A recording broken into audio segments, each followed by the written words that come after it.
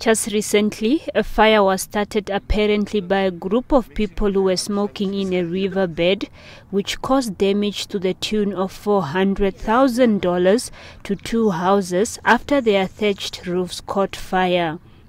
Self-described community advocate Mario Guterres urged the Rehoboth community to avoid the trend of recklessly smoking in riverbeds. And then the wind was blowing, I would say, at anything between 25 to 30 kilometers per hour.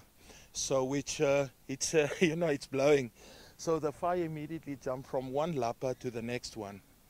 And it was a hell of a blaze, let me tell you. And then you couldn't even get near because of the heat of the fire. Not far from where that destructive fire took place, another was reportedly started by children who were playing with matches. Guterres stresses this is not the first time fires of this nature have occurred. Please keep the children out of the riverbeds and the field because, we ask God to bless us with field because our animals were dying.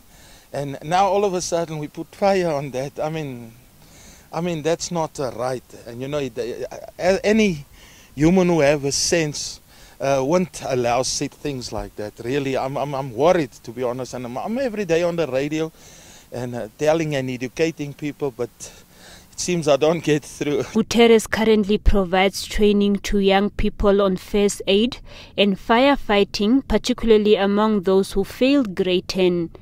These are the homemade containers they plan to keep handy in each block to help put out similar fires. I could get the whole community involved in this. If everyone contributes a $20 or $50, then we can build for the whole blocks one. So what means is that if he's had a fire, the nearest guy goes straight to that, and then we others go and join them. So because a lot of times distance plays a big role.